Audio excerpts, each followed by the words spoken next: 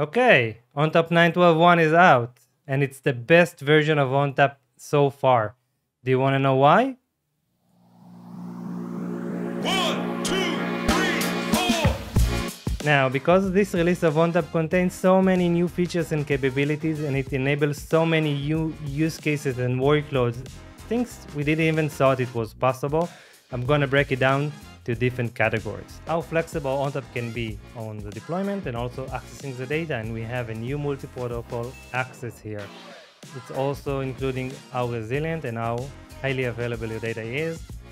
We have a category on security, new performance capability both for on-premise and for the cloud, and really amazing new features and capabilities baked into the ONTAP OS around data protection. I'll cover all of that, and I'll also add an indication for each slide if it can run on-premise, in a hybrid environment, or just in the cloud.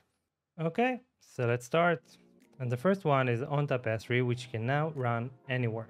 And by that you have an ONTAP S3 that can reach extreme performance, unlike S3 in general, and it's also the same API, same platform across any hybrid multi-cloud environment, which can give you a really good baseline if you're not sure where to develop your application yet. You all know that ONTAP can provide multi-protocol access between NFS and SMB, and it completely handles the translation between the different security stacks.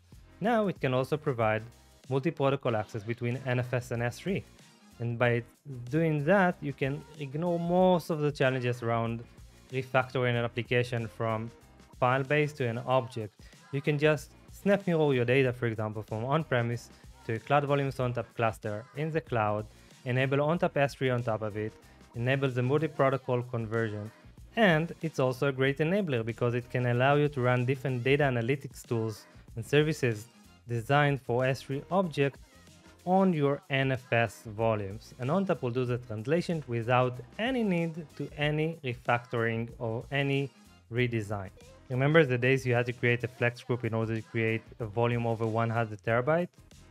Not anymore. You can now create FlexVol up to 300 terabyte and LUNs up to 128 terabyte. If you're managing a Kubernetes environment, you well know it will create a huge amount of very small volumes, usually. To avoid any issues, we doubled the limitation, and you can have up to 30K volumes in a single cluster. This is a big one for CVO in Azure.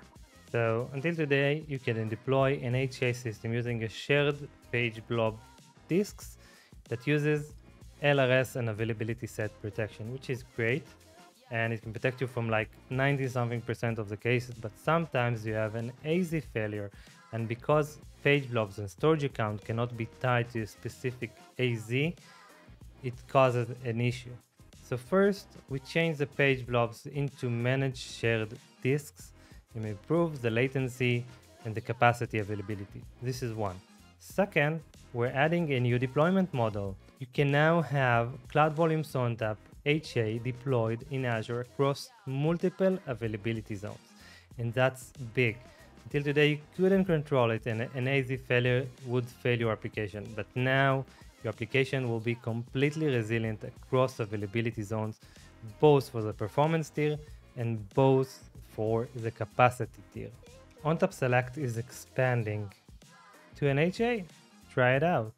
By the way, another one for on-premise, SVM Migrate can now seamlessly move your SVMs in a single data center between clusters non-disruptively, also between fast and AFF system, and it also added support for SMB.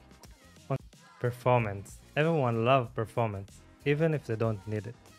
Now, ONTAP has pretty unique performance capabilities on-premise, for the cloud, and for hybrid environment. So let's have a look. FlexGroup is a great solution for a huge amount of data, a single namespace, or a better CPU utilization for SMB shares.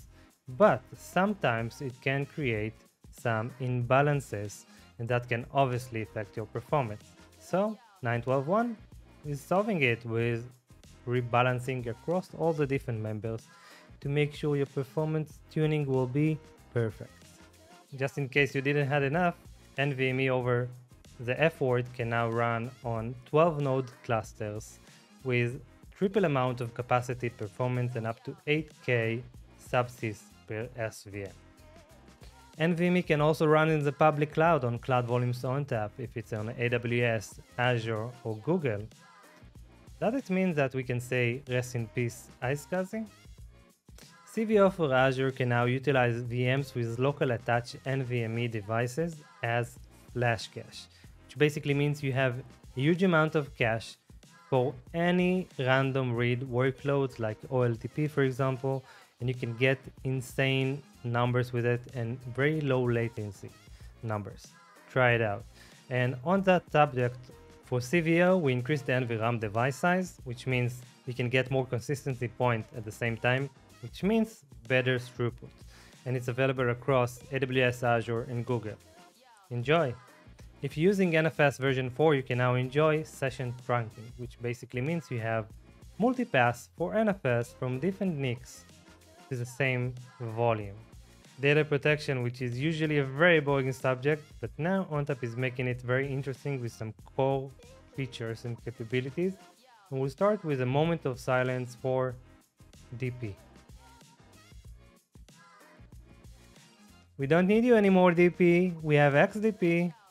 With the release of ONTAP 9.12.1, which will be released this month, Cloud Backup will support FlexGroups. That's awesome. With Cloud Backup supporting FlexGroup, you can actually start protecting petabyte scale. There is no incremental copies limit, there is no need to mount a huge amount of directories and protect all of that in parallel and stress the hell out of your environment and your clusters. There is no need for a middleman to read the data and then send it to the destination. Cloud Backup works on a block level and the technology is integrated into the ONTAP OS, which means you can have a direct backup from ONTAP directly to the object storage on a block level, incrementally forever, encrypted end-to-end, and it will also preserve the efficiencies from the ONTAP side, and it will also run object compression before sending the data to the object storage. And by that, you finally have a good solution to protect FlexGroups, including all the backup bells and whistles like a catalog. So don't compromise on that huge amount of data, because you all know Murphy.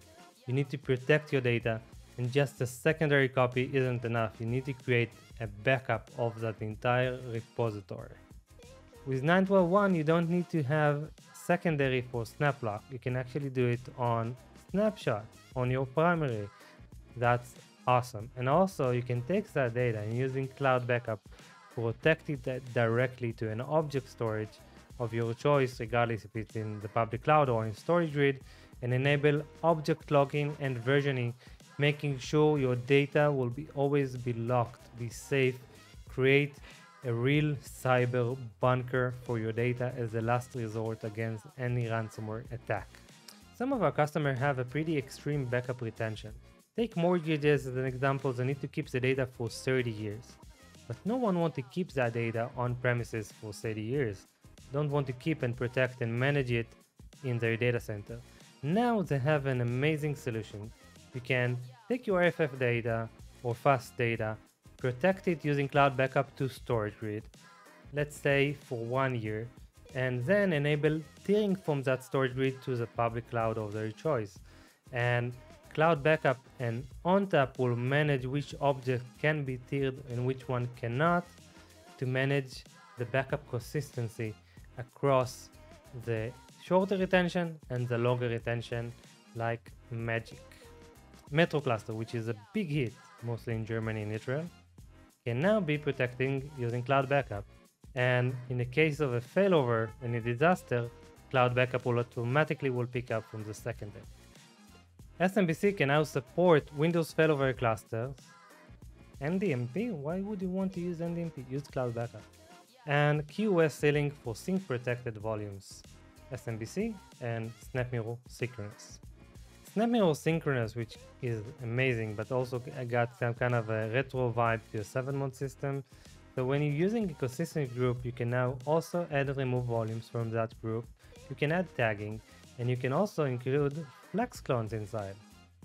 If you want to install 9.12.1 on your fast system or AFF system, these are the support system. Just a hint, the same like 9.11.1. Okay, thank you for watching. And if you find it useful, you should definitely check out this video right here. And if you stayed so far, please like and subscribe. Just help spread it to more audiences. Thank you. Have a good one. Peace.